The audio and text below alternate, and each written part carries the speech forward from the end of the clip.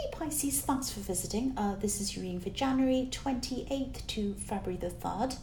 And as I always ask you, if you like this reading, please like or subscribe or leave a comment if you would like to. I have a bit of a croaky voice because I'm a bit tired, so you just have to bear with me. I'm sorry about that.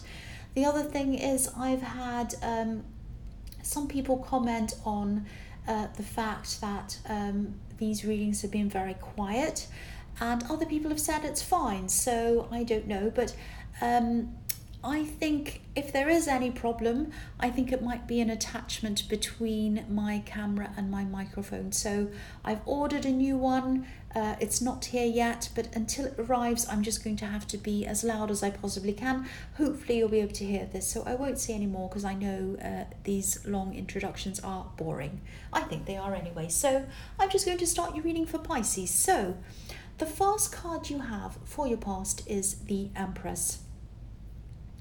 So, the Empress is obviously a mother. She gives birth to things, and I think she gives birth to creativity. She gives birth to things that are creative. And so I'm seeing a lot of, birth is the ultimate creation. So, yeah, I'm seeing a lot of creativity in this card. That's what I'm saying. I know that's a long-winded way of saying that, but that's what I'm saying. So, yeah. I think, you're always a very creative person. I always see you as someone who's very, very creative. And I think you like to do interesting things. You like to make interesting things. And I think you might have been especially creative at this time. The creativity was almost bursting out of you at this time. I'm actually seeing you coming up with a lot of different ideas at this time. I'm not sure if you had a so-called normal job or if you didn't or whatever, if you had your own business or not, I don't know. But I'm seeing a lot of creative business kind of ideas that could be made into a business coming from you at this time. And I think some of these ideas are really, really, really quite amazing. Very unusual. I'm seeing one specific thing. It might be something environmental, something to do with the environment or nature or being outside or something green, something like that, plants or something. But if you haven't done anything with these ideas, please start doing something with them. Because I'm seeing that these are really fantastic ideas. So don't just let them disappear into an old pile of paper somewhere, especially this main idea, this kind of environmental idea that I'm seeing. So if this all resonates with you and you have been having all of these ideas come to you, do something like set out a timeline for yourself if you can. Set out different tasks that you want to have finished by different dates or something like that. Get something started, get something happening. I know it sounds like I'm your boss or something, bossing you around. I don't mean to boss you around, but I just want to see you really do this. I want to see you really achieve this, really, really doing something with this. So many people have ideas, but very few ever do anything about it. So please don't be one of those people. Be someone who does something about their ideas if this is all resonating with you. The next card you have, your past, is the Knight of Pentacles. So, yeah, this is about this again. Ideas, the idea part of a business or imagining fantastic new products or services or whatever this is, that's the fun part. That's the fun part of this whole process. And you know this. This might be why you're stuck at this stage, because you like being in the fun part. And the development of a product or the grind that goes into that product or that business, that's the boring part. But this is the part that's going to make things happen. Nothing else is. It's only going to be hard work and persistence and perseverance that's going to make this thing happen. Like this knight, he's working on whatever he's working on. He's working very slowly, he's working very steadily, and he looks as if he's not moving at all. He is moving, but he's the kind of knight that goes slowly. He pays attention to detail, and he looks a bit slow and boring, but he gets things done and he makes sure that things are done properly. So if you're not the kind of person who has the patience to see this business idea through, the boring bits through, you might want to partner up with someone else, or get together with someone who's patient and steady, someone who you can trust, who's going to take over the bits that you feel that you can't do, or that you know that you don't have the patience to do. So if this is resonating again, find someone like that. Do what you can to get this out, to get this done. That's what I'm seeing. The last card you have for your past is the Eight of Wands. So yeah, I think there might have been someone who was really interested in you romantically, actually. And I think they probably still are. They're extremely interested, they're extremely enthusiastic about contacting you, definitely. I'm seeing a lot of messages, a lot of text messages coming from them to you. And I think if they could, they'd message you even more. This is what holding back looks like to this person. So, but these ones that look a bit like arrows, they're only traveling in one direction. So there isn't anything coming from the other direction. There isn't a lot of communication coming from you to them. It's all coming from them to you. So you might have been in communication with them, you might have said a few little things to them, but they were the enthusiastic one. They were the ones chasing you, definitely.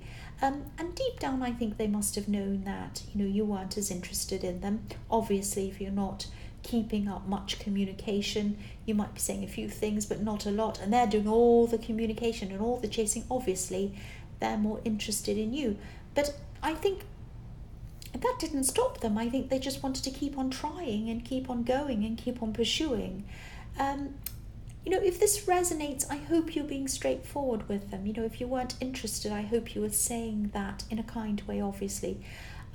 Because I really feel for them. They really, someone who's that persistent obviously really, really feels something very deeply, and they want to keep connecting, even if you're not really giving them much to go on. They want to keep trying. So I do really feel for them, and I really hope that you have said something to them one way or the other. So yeah, the first card you have for your present is the Five of Cups. So there might be a few reasons why you weren't interested in this person in the Eight of Wands. I think they might have been a little bit younger than you. Maybe they weren't quite as mature as you. But I think that you might also be missing someone else, actually. You're not all that upset. You're not as upset as the man on this card. You might have been once, maybe when you first separated from this person, but you're not now. But you still have a link to this person. It's still there. It's not as strong as it was, but it's still there. I mean, I'm not seeing you contacting this person. I'm not seeing you, you probably don't want to look as if you're needy or that you're bothering them. And I think you have tried to concentrate on other things. You might have even tried to date other people. But the connection with this other person is still there. It's not going away. I think you might connect with this person again at some time, probably, maybe just as friends. It might or it might not turn into more than friends later on, but in the beginning, I think it is just going to be friends. But yes, you have tried, you've tried to feel that same connection with other people. You've looked for it, but it just hasn't been the same with other people. And, that doesn't mean you never will. You might end up with someone else. You might end up with this person. Their friendship might eventually turn into love, or you might find someone else who you really do connect with. But you haven't so far. You haven't been able to connect with anyone else so far. And so that's why you still have this kind of, these thoughts about this person and this connection with this other person. So the next card you have for your present is the Four of Swords. So yeah, I think that this could be how this person in the Eight of Wands is seeing you. They're jumping up and down, making your phone ping all the time, every 5 minutes, blowing up your phone all the time. But to them, you're very quiet, which you are. And, you're not doing or saying much at all. like this statue. So they think that you're like a statue. You're not doing anything. But again, if you haven't said anything to them, if you haven't told them that you're not interested in a relationship with them, please tell them that. Maybe you've already told them, because I can see that, they're just very, very persistent. And, maybe no matter what you do, they'd keep on pursuing you, I don't know. But you need a break from all this, but they do too. They need a break from this. They need a break from this intensity as well, this intense chasing. Because while they're chasing you, they're not able to meet someone who's right for them either. And they must be exhausted anyway. I mean, they must be very, very exhausted to keep up this kind of pace of pursuing and texting and saying this and saying that and all day long. Are you okay? How are you today? La la la la. Good morning, good night. It's just too much. So they must be exhausted.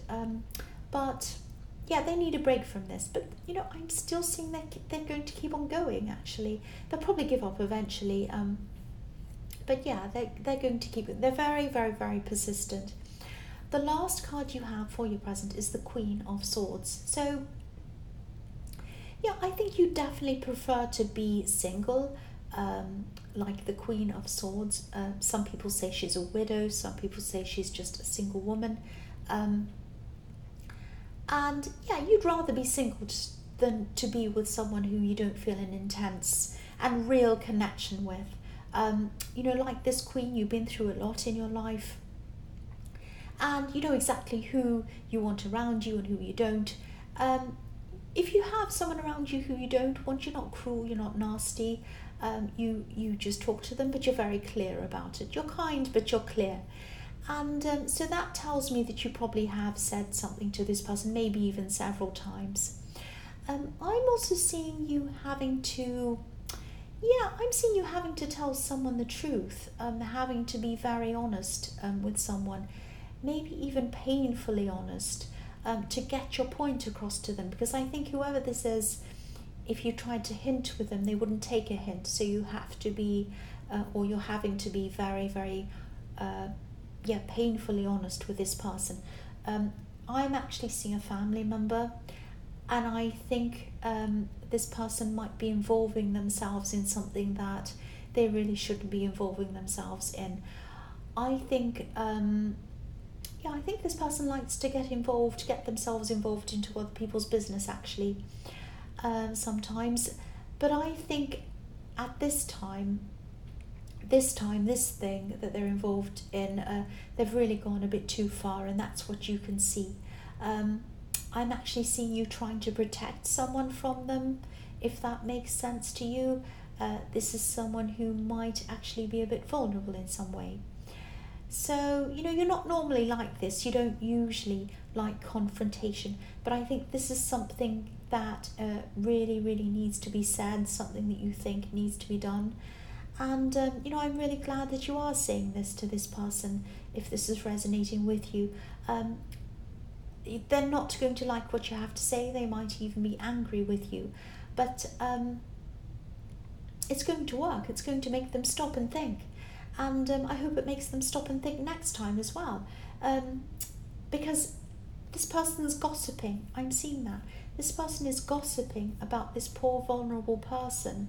And they're using this person to kind of talk about them and say, oh, look at me, I know this information, I know this gossip, and I really can't bear that kind of thing. So yeah, I'm really, really glad you are the one who's standing up to this person. The first card you have for your future is the Fool. So yeah, again, I'm still seeing all of these ideas that are in your mind, in your head. The Fool can be a little bit, people think of him as a fool, but he's a genius, actually. He can be a genius. He's called the Fool, but that's because he isn't afraid to do things that are outside of established society. And he's outside of what the mainstream thinks is normal. And that makes me think of Einstein. Einstein was labelled a fool as a child, but obviously he's a genius. He's the opposite of a fool. But he was called a fool because he thought in a new way, in a different way. And I think these ideas that you have, especially this one main idea that I'm seeing, really should go out into the world. But, as I was saying before, they need to be channeled, they need to be pushed in the right direction. And I think you might actually need someone to help you with this. There's no point in having a good idea if it's never made or produced, or if nobody ever sees it. And again, if this resonates, see if someone can help you with this. See if someone can help you with the parts of this process that you might not be able to do yourself. Again, partner up with someone. Because the Fool, look at this Fool, he needs his dog. His dog's directing him. His dog's showing him where to go. Or he'll jump off a cliff. This dog's stopping him. Don't jump off that cliff. Stop, stop. So it's like a guide for him. So that's what you need. You need a guide to help you and show you where to go. And so you can do your part. Someone else can do their part. Obviously you're not going to jump off a cliff. But I think this idea or these ideas need purpose. They need direction. And I think you need to find someone who can help you to do that, to find that direction. So the next card you have for your future is the Seven of Wands. This is a battle between you and a whole lot of people. And this is showing me that, you're a creative person. You are different, like the Fool. You think differently and you see the world differently than a lot of other people do. And I think you always have. And I think that in the past you might have felt a bit alone, battling against people who are happy to conform, be the same as everyone else, and you weren't, you were very different. But now I think you realise that, it's better to be called the Fool,